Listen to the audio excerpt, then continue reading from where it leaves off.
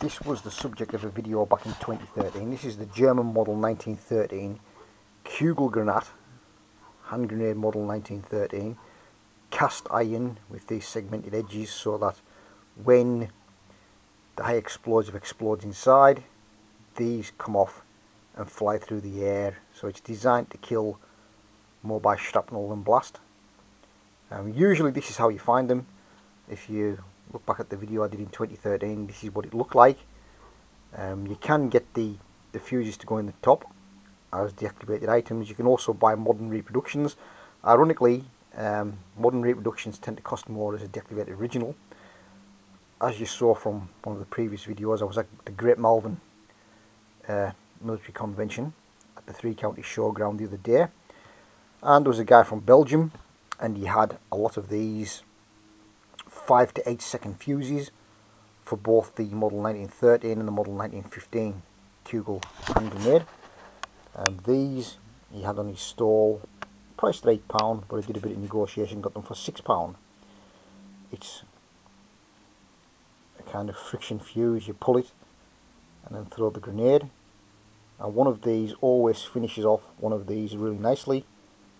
In the top it's threaded, and the old safe deactivated fuse merely screws into place,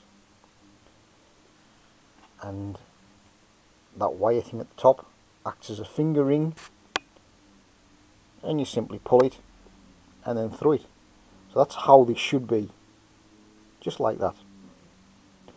Now in 1915 the grenade was revised, and what the Germans brought out was this one that I bought the other day at Great Malvern.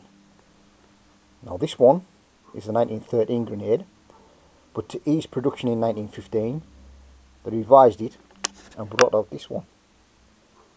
It's still got a few segmented areas, but it's more easier to cast than that one.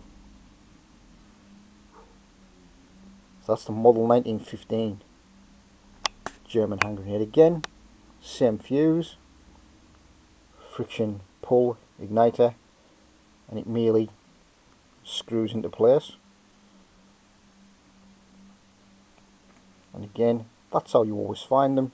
Not in as good as condition as that. That's how you find them. A few more quid extra, you get a fuse to screw in the top, and that finishes off nicely. So this is the subject of this video, the 1915 model grenade. This is the one that I got at Great Malvern the other day. It cost me £40, purely because it came from a guy who brought about 5 or 6 in from Belgium to sell at the event.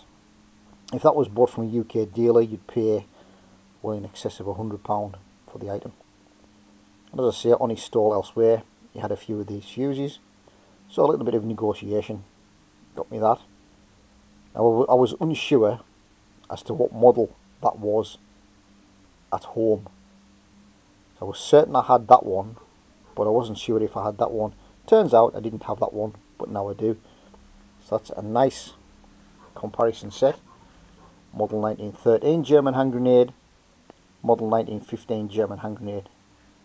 That one bought for £40 at Great Malvern, and if you can get to the event, it is well worth going to. And when these grenades were issued, they were issued in a kind of metal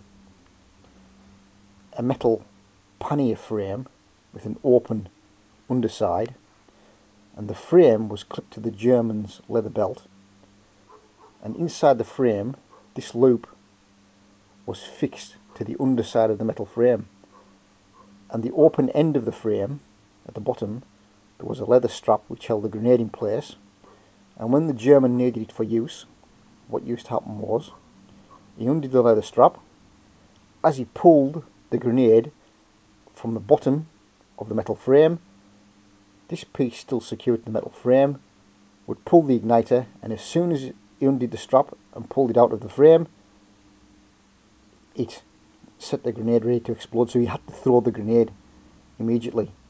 The metal frame not very popular, so a lot of these tended to be carried in the pocket, but they couldn't carry a lot of them because obviously you would damage the igniter, or you would accidentally pull it out. But that's how they were initially intended to be armed. They were never intended to be held and thrown like a British Mills bomb, for example, or an American pineapple grenade. These were intended to be pulled out of a metal frame carrier attached to the guy's belt, and by pulling it out of the metal carrier, it pulled the wire which activated it, and the guy had to immediately throw it, and it had about a 5 to 8 second delay fuse depending on what type was used. So I say, you don't have to buy original fuses, you can buy reproductions. There's plenty of reproductions available, but they tend to be more expensive than originals. So buy the original if you can afford to do so. They're not very expensive, but they do finish off one of these grenades if you have one. So if you have one of these grenades, or one of those grenades, and you have a hole in the top with a screw thread, that is what's supposed to go into it. Okay. So it doesn't matter what model it is, it can be brass, it can be steel, it can be alloy, but they all thread into the same models.